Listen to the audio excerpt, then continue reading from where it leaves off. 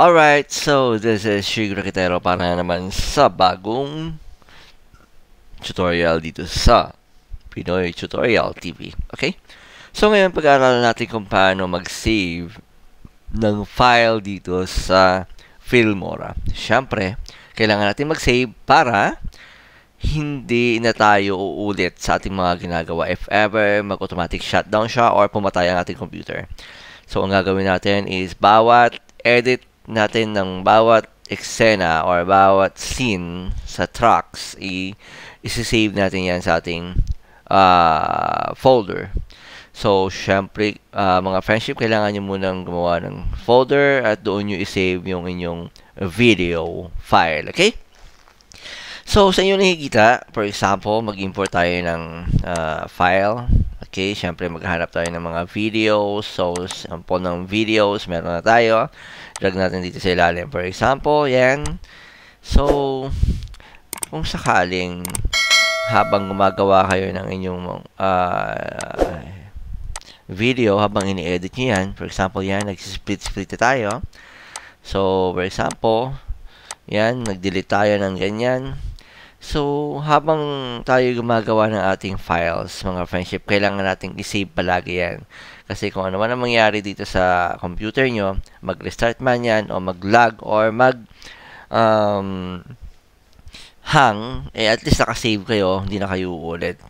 Kasi minsan, pag nag-i-edit kayo ng video nyo, tapos bigla kayong nagka-problema, pag in-open nyo ulit siya, wala na yung file nyo, wala na yung ini-edit nyo.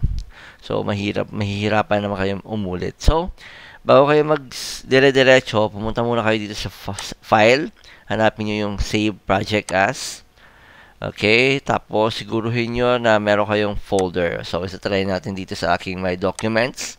For example, dito ako sa My Documents, magsisave ng mga file, ng file, and then, My Document, new folder, at create kayo dito. For example, editing lesson. Okay? So, yan, example yung aking folder.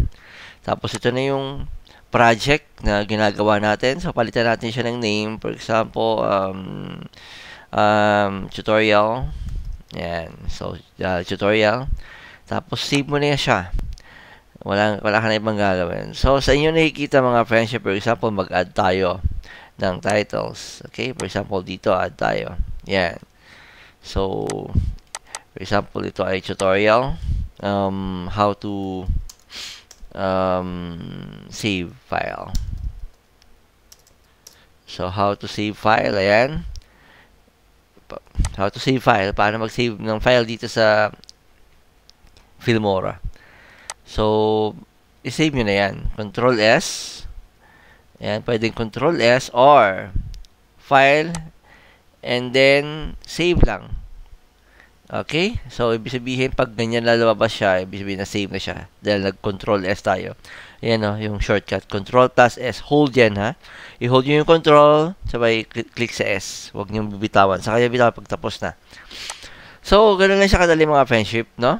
Kaya, please, don't forget to subscribe to my channel.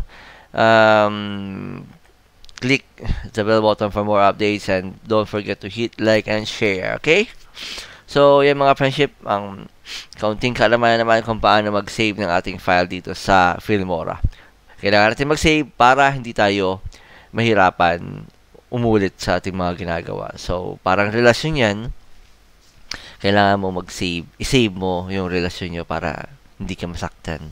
Kasi pag kayo gumagawa ng video at bigla siyang pumatay at hindi nyo na-save, ang sakit-sakit sa loob. Kasi sayang yung oras, yung effort nyo. So, para hindi masayang, save palagi. So, bawat edit nyo, save.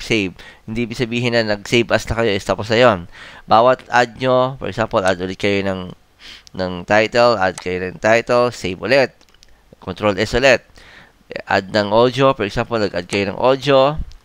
Okay, add kayo ng audio dito. Control S ulit. Ganun. Hanggang matapos kayo.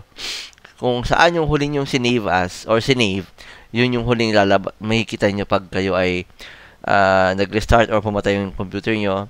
Kung hahanapin nyo yung file nyo, punta lang kayo dito sa file and then open project. Yan. Tapos hanapin nyo yung desktop. ay, my documents pala dahil doon tayo nag-save. Ayan. Tapos, hanapin nyo yung